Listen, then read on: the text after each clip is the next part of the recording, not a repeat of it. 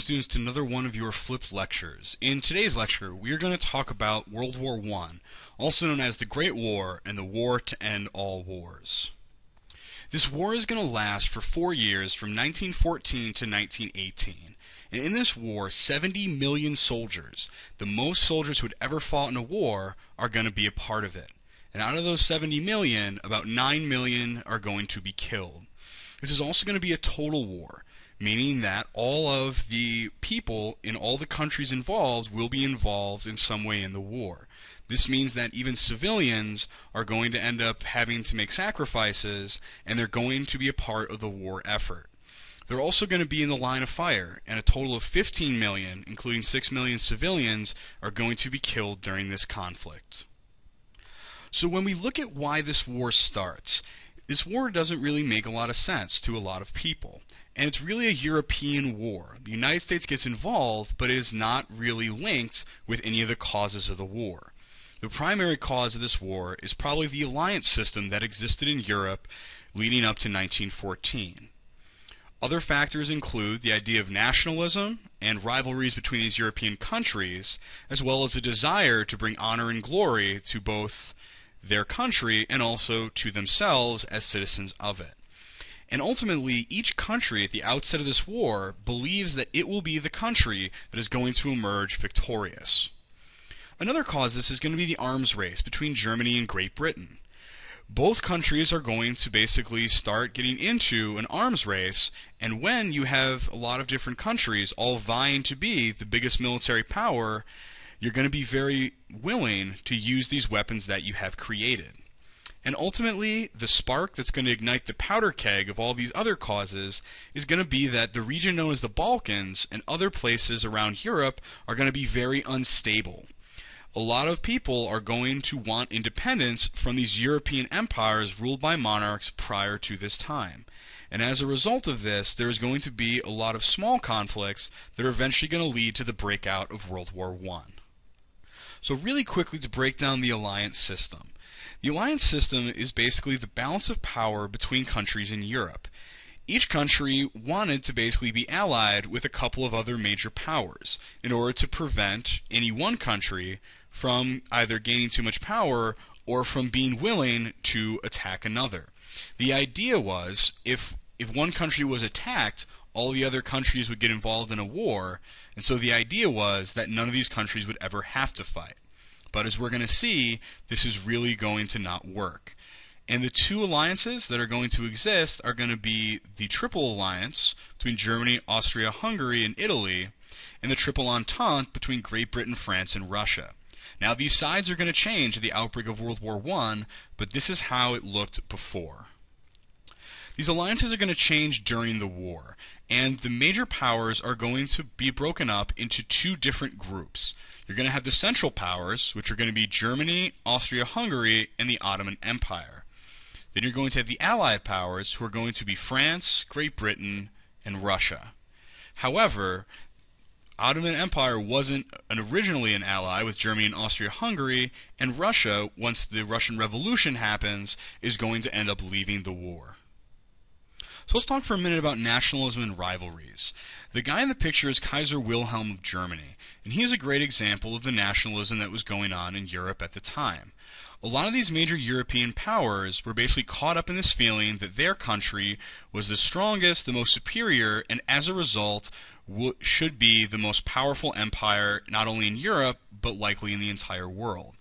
As a result of this, major rivalries are going to develop between countries that are going to lead to these conflicts that are eventually going to cause the First World War. And the biggest of these two rivalries is going to be between Germany and Great Britain. And both of these countries are basically going to try to show their superiority in the time leading up to World War II. There's also a sense that wars are glorious, that basically to go and fight, to expand the power of one's country was an honorable and great thing to do. And so, during this time, you're going to have a lot of people believe that war should happen so that their particular country could gain more power. There's also going to be a major arms race brought about by the Industrial Revolution and the enhanced emphasis on industry and the military in a lot of these major European powers. The biggest arms race is going to be between Great Britain and Germany, and it's going to be about naval power. Traditionally, Great Britain had always had the most powerful navy, but Germany, when they came on the scene, began creating a lot of modern-day battleships and also modern submarines. As a result of Germany's building of a large navy, Great Britain also had to keep pace, and so these two countries got into a competition that other countries would then jump in to see who could build and have the strongest military. Now, the problem with it is that when you have a very strong military, the people in your country are going to want to use it. And finally, there's going to be a lot of instability around the world. This nationalism that took place in the major European countries is also going to take place in a lot of other smaller countries, where a lot of the different countries that are ruled by the large European powers, such as Great Britain, Germany, France, Austria-Hungary, are going to start to want their independence and their freedom. And the man pictured, Gavrilo Princip, is going to be a very important character, and he was a Bosnian nationalist who basically wanted Bosnia and Serbia and all these other small countries to have their independence from the Austria-Hungarian Empire. When we're looking at the map, the area that we call the Balkans is directly south of Austria-Hungary and Russia. They're the countries of Romania, Bulgaria, Serbia, and Albania. So when we talk about the Balkans, we're talking about these small countries that were all under the control of the Austrian-Hungarian Empire. You also see that Russia is very close, and that's going to be important because Russia has always considered themselves the protector of some of the ethnic groups that are going to be living in those countries. But another thing that's going to cause this war is that actually most of the people at the time are going to be hoping for a war. Our ideas about war now are not the same ideas that people had back in 1914. The intelligentsia of Europe, the educated group of people, primarily college educated, who had a lot of cultural and political influence through things like books and newspapers, and a lot of these people were politicians, believed that Europe had grown decadent. That basically it was in a state of moral and cultural decline, that the old way of doing things had kind of grown stale, and that Europe needed a new rebirth. And they believed that the only thing that would shake things up in Europe and cause that rebirth and kind of new ideas, new ways of thinking, and new ways of ruling in politics was a war. But none of these people thought that any sort of a war would last more than a couple of weeks or a couple months at most. Because prior to this time, a lot of the European wars had been small and there hadn't been a huge impact. So at this time, a lot of the intelligentsia are going to actually start calling for a major war. They think this will be a good thing. And the other reason that people are going to hope for a war is the sense of nationalism, that each country believes that it is the strongest in Europe and that it will easily win a war. And all the citizens of the major powers obviously want to expand the power and prestige of their individual country. So all of this is going to lead to a situation where when the excuse for war comes, there's not going to be many people who are going to resist it. So Europe is going to go to war on June 28th of 1914. And in this image, it shows the assassination of the Archduke Franz Ferdinand by the Bosnian nationalist Gavrilo Princip, a member of the Black Hand terrorist organization.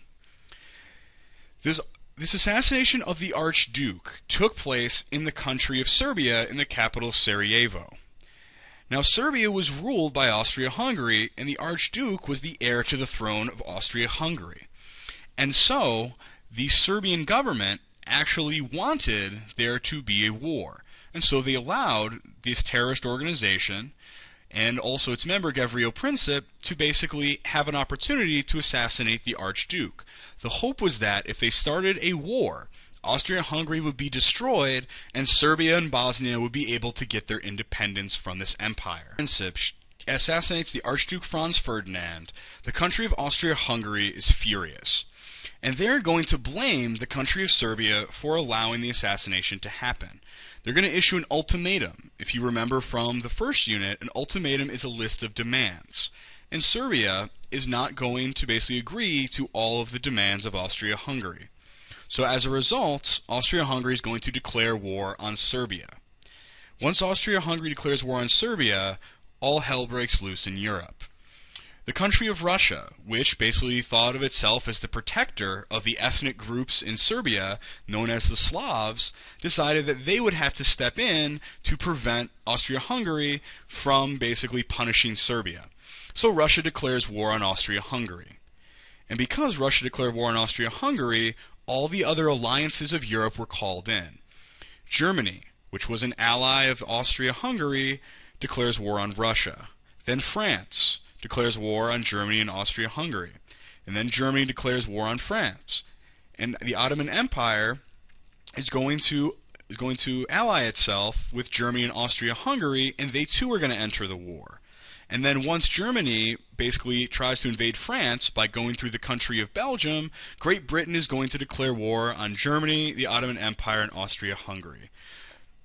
So what you have is, in a very short time, because of all these alliances, a very small incident between two countries turns into a major world war. A little foreshadowing for basically our discussion of World War II, this is a picture of Munich on the day that the war was declared. In the crowd is a very young Adolf Hitler who is basically preparing and very happy for this war. Adolf Hitler will be one of the people who is going to sign up to go fight for Germany in the war. But this war is going to start, and it's going to start with a couple of large movements, a couple of large assaults by Germany into France. But really what's going to happen is that neither side is going to gain an advantage. The weapons are too advanced, and so the idea of large amounts of men making attacks is quickly going to break down. So what ends up happening is that both sides are going to settle into a stalemate. The battle lines that are going to be set at the beginning of the war in France are going to end up being the battle lines for pretty much the entire war. And neither side is really going to gain an advantage. You're going to learn a lot more about this in your web quest, but understand that this war leads to a situation called trench warfare. And these are the battle lines that are going to be basically the same for the entirety of World War I. Both of the sides are going to basically have some conflicts at the beginning, and then they are simply going to dig in. They're going to dig trenches that are going to look like this. And if you want to see a picture of one, a photograph of one, this is what a trench looked like. It is literally a hole dug in the ground in a line that's going to extend all the way from the English Channel all the way down through France. And these battle lines are largely going to remain unchanged, as neither side is going to be able to gain an advantage. However, even though neither side gains an advantage, there is going to be an incredibly large loss of life. The new weapons of the time, including the machine gun, airplanes and zeppelins, and poison gas, as well as high-powered rifles that can shoot accurately across the trenches, are going to mean that a large number of people are going to die for almost no gains on either side. And this is what the trench system looked like for a lot of these soldiers. You would have 3 different trenches. Maybe you'd be at the frontline trench, and in between you and the other side's frontline trench would be a stretch of land called no man's land. And no man's land was basically the space between the 2 lines that you had to try to cross if you wanted to attack your enemy.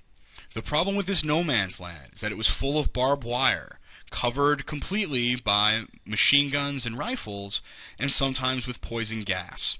It was very, very difficult to get across no man's land, and every time the soldiers attacked, a large number of them would die and their bodies would be left in no man's land.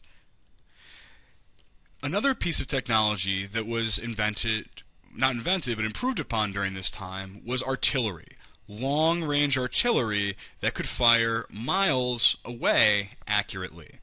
This meant that while these soldiers were sitting in these trenches, they were almost constantly under some type of bombardment from artillery. This meant that even if you were sitting in your trench, you were still vulnerable to attack. These shells would go off and cause huge explosions and sometimes cause loss of life. The trauma of having to deal with being constantly bombarded for sometimes weeks at a time would cause a lot of these soldiers to develop post-traumatic stress disorder that during this war they're going to call it shell shock.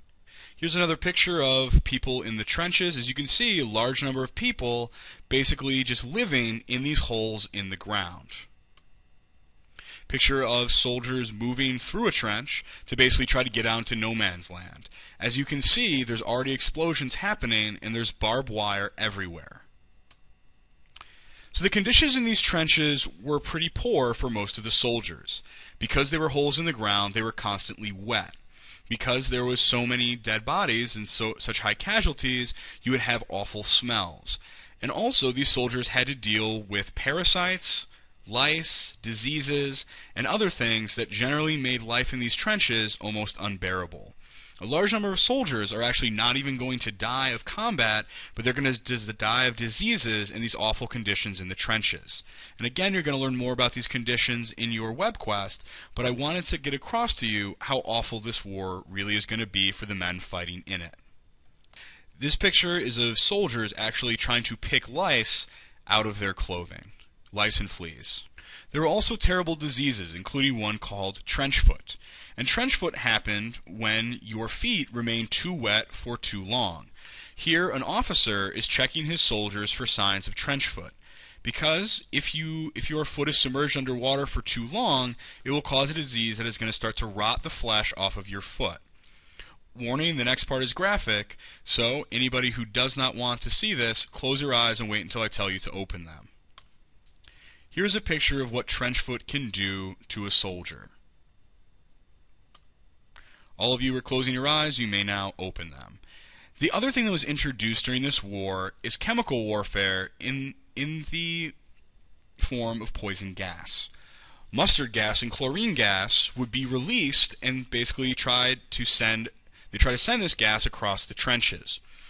However, the first times that they did this, they literally just tried to put the gas out in the trench and hope that the wind kept blowing towards the other trench. The effects of this poison gas were horrific, and as a result of this, chemical weapons are going to be pretty much considered taboo for almost the rest of history. Here's a picture of soldiers blinded by their exposure to this chemical warfare and this poison gas. This meant that you also had to have the invention of new technology such as the gas mask. The first gas masks were actually very primitive, and what you would do is there's actually just a piece of cloth and you would relieve yourself upon it because the urine would actually create a filter that would keep the poison gas out. But eventually more sophisticated gas masks were invented and given to soldiers on the front. The most terrifying part of being a World War I soldier was the idea of going over the top. Going over the top meant that you climbed over your trench and basically ran out across no man's land. When you got out across no man's land, you were under constant fire from machine guns, artillery shells, you were confronted with barbed wire, hand grenades, and rifle fire from the other trench. If you did manage to make it to the other trench, you then likely had to fight hand-to-hand with your enemy as you tried to move them out of their frontline trench. This experience is going to be very traumatic, and every time soldiers go over the top, it's going to result in massive casualties. The insanity of having men in large numbers charge a group of machine guns is going to lead to a lot of these high casualties. And basically, the tactics of the day had not caught up with the new weapons that were available. This is also going to be the first war where civilians are going to be considered primary targets. Germany is going to create Zeppelin bombers, literally hot air balloon bombers that are going to attack cities like London. For the first time, civilians back at home are going to be subject to things like bombing raids. This is going to make World War I a total war, and the scale of this war is going to mean that almost everybody is going to be involved in one way or another, whether it's working in a factory or simply having to deal with being a combatant, being targeted. Everybody in these countries is going to be touched by this war. This is also going to foreshadow a lot of the heavy bombing of civilian targets during the Second World War. Which leads me to the fact that airplanes are going to be a new military technology used in World War I. The first military airplanes are going to be relatively primitive, but they are going to improve over time and become one of the primary weapons of the Second World War. The most famous of all of the fighter pilots in World War I was Manfred von Richthofen, also known as the Red Baron. He was considered the greatest fighter pilot of the war, and he shot down the most airplanes of anybody in the war. He is going to brightly color his plane red, and all of the other planes in his division are going to also be colored, leading them to be called the Flying Circus. But now we have to talk about the United States getting into this war. As we established before, it is a European war. It is not an American war. And so how does the United States get involved? Prior to the First World War, in the 1910s, the United States pursued a policy of isolationism, which basically meant that the United States was going to keep to itself and not get involved in foreign affairs. And as a result, when World War I broke out, the United States declared its neutrality. But the country itself was split. A large number of German and Irish Americans, recent immigrants, wanted the U.S. to either stay out of the war or join the Central Powers. This is because Irish Americans hate the British, and German Americans wanted the United States to join the side of Germany. However, most American citizens are going to be in favor of joining up with Great Britain and France. This is because most of the businesses and banks of the country had invested heavily in Great Britain and France. They had loaned them money, sold them weapons, and therefore there is a lot of money that is going to be invested in Great Britain and France winning this war. As a result of this, Woodrow Wilson, the president at the time, his cabinet is going to be pushing him to consider joining the Allies. But the war is in Europe. So why would the United States go to war? And there are really two things that are going to lead the United States into war.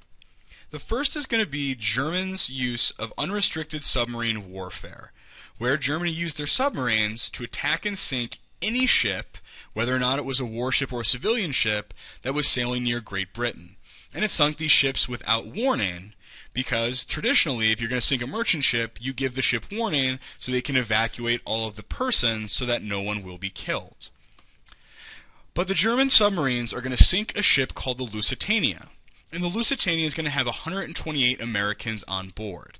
And these Americans are going to be a lot of prominent Americans as well, members of wealthy families who are well-known household names.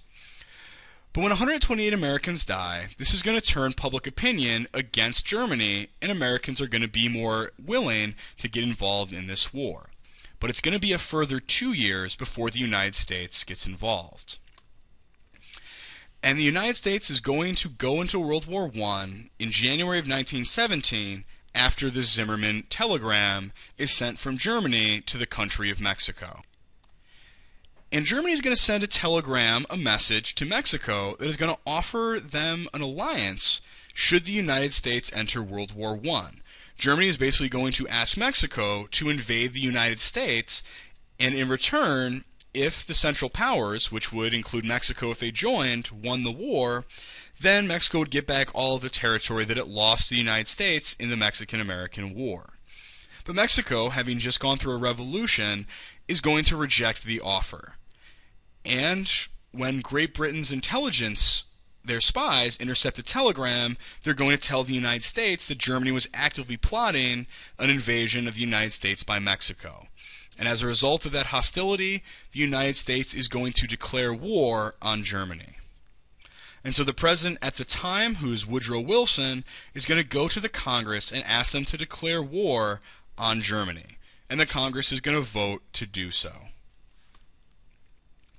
So when Woodrow Wilson goes to war, he is going to say that the war is to make the world safe for democracy. But there's a reason that he uses that reason. World War I is a European war. The United States will not gain any territory, any money, or any power from basically winning this war. And so Woodrow Wilson has to give the United States a reason, a cause, to fight this war beyond just the Zimmermann telegram. And so he is going to use the idea that this war is going to be the war to end all wars. That after this war, democracy is going to flourish. And the world is going to be made safe. Now let's take a look at some propaganda. Because the United States has to also fight a war for public opinion to get people to support the war. Here's a great piece of propaganda that basically is appealing to women, saying, help America's sons win the war by buying government bonds. Government bonds are basically when you buy IOUs from the government so that they can pay for weapons now and pay you back later. Here's another piece of propaganda, and World War I is going to be the first use of Uncle Sam as a recruiting tactic. The idea of I want you and I need you, Uncle Sam is invented for World War I propaganda. Here's a picture depicting the Germans as brutes and calling on the United States to enlist. The idea is that this mad brute, personified by this gorilla, has captured Lady Liberty and is getting ready to take her away and in all likelihood rape and kill her. Here's another example of great propaganda. One more example. Think about what each of these pieces of propaganda is trying to tell you.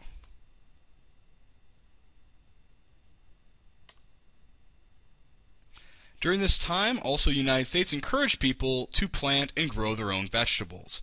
These were called victory gardens. And victory gardens were basically meant to free up more resources to basically send to the soldiers overseas. The idea was that every vegetable that you bought in the United States was a vegetable that then could not be sent across the seas to the soldiers in the army. Here is another image. Think about who it is trying to appeal to. And also they created songs such as Over There. You can look this up on YouTube and there are still recordings of this. Basically songs were written to try to encourage people to enlist and go and fight this war in Europe. So now let's talk briefly about the 14 points in Woodrow Wilson. The United States needs a cause for this war. Kind of the problems that had led European countries to fight each other don't really apply to the United States. It's a European war. The United States has no stake in it. So Woodrow Wilson introduced the goals, which were 14 goals, of the United States for the war. And this was all to serve the need that the United States needs to be fighting for some type of higher cause, something more than just the Zimmerman telegram. And so these are going to be the 14 points. The United States says that after the war is over, this is what they want to have in the war. They want no more secret agreements and alliances between nations. They want the seas to be free. They want free trade between countries not regulated by powerful navies and military. They want a reduction in the weapons. They wanted a redistribution of all the colonies held by these major European powers. Wanted to allow Russia to decide its own government. We wanted to restore the country of Belgium, restore to France territory taken from Germany, French territory taken from Germany, returned to Germany, readjustment of Italy, and kind of a couple of other things. The idea of self-determination, the idea that new countries based on ethnic groups that had previously been controlled by empires becomes a really, really big deal of Wilson's 14 points. And the 14th point is the League of Nations. This idea is the modern-day United Nations, basically an organization of countries that is meant to deal with international issues to prevent major wars from happening. So the League of Nations is going to be an American idea, though the United States is not even going to enter the League of Nations.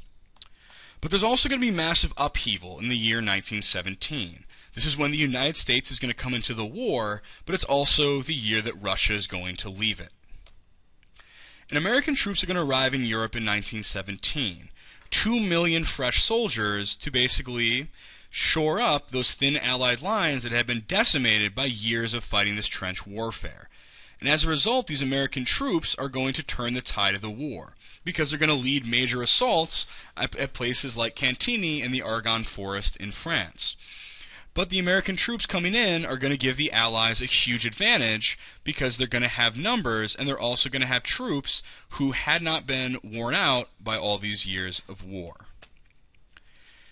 But the Russian Revolution is also going to happen in 1917. This war had grown really unpopular in the country of Russia Because there were massive shortages. Riots started in the streets in March of 1917. There were shortages of food, of fuel, of wood for fires, and all of the necessities for life. And so riots are going to begin. In response to these riots, the Tsar, the King of Russia, Nicholas II, is going to leave the throne. Once he leaves the throne, a group called the Bolsheviks, which are communists led by Vladimir Lenin, are going to lead a second revolution after the Tsar leaves the throne to try to take over the government. And they are going to succeed. And once they take over the government, they're going to have Tsar Nicholas and his entire family killed so that no one could put the royals back on the throne. Once Vladimir Lenin and the communists take over, Russia will agree to leave World War I so that it can focus on creating itself as a new communist country. Here is a depiction of the riots in the street over all of these food shortages, and also of the Bolsheviks who are bearing the red flag. So this war is going to come to an end with the collapse of the Central Powers. And Germany is going to be doing pretty well in this war, but all their allies are going to fall apart. There's going to be a revolution in Austria-Hungary as well. Basically, this war becomes so unpopular that in Austria-Hungary, the people are going to overthrow the Emperor Franz Joseph. The Ottoman Empire is going to be defeated, and they are going to have to surrender as well. So Germany is going to be left to face the Allies by themselves. Because Germany is left to face the Allies by themselves, many in Germany believe that the cause is hopeless. And so there's going to be another revolution in Germany that is basically going to make the Kaiser, the King of Germany, flee for his life. After the revolution in Germany, a new government, a republic, is going to be established, and their number one priority is going to be to end World War I. So once this new government takes over, they are quickly going to surrender to the Allies. And on November 11th, at 11 o'clock, on the 11th day, the 11th hour, the 11th month, the war is going to end in 1918. We still celebrate Armistice Day. See if you can figure out which modern day holiday we still celebrate on November 11th. And the surrender is going to come in a railroad car where Germany is going to surrender its army to France, Britain, and the United States. Bear in mind this is a railroad car because Adolf Hitler, who was a soldier in World War I at this time, is going to find this railroad car during the Second World War. Here is a picture of the men who signed the treaty and the end of the war. So the Great War was over, but in reality, the conflicts in Europe were really only beginning. And in your next Flip lecture, you're going to hear about how the aftermath of this war is going to have almost as many consequences as the war itself.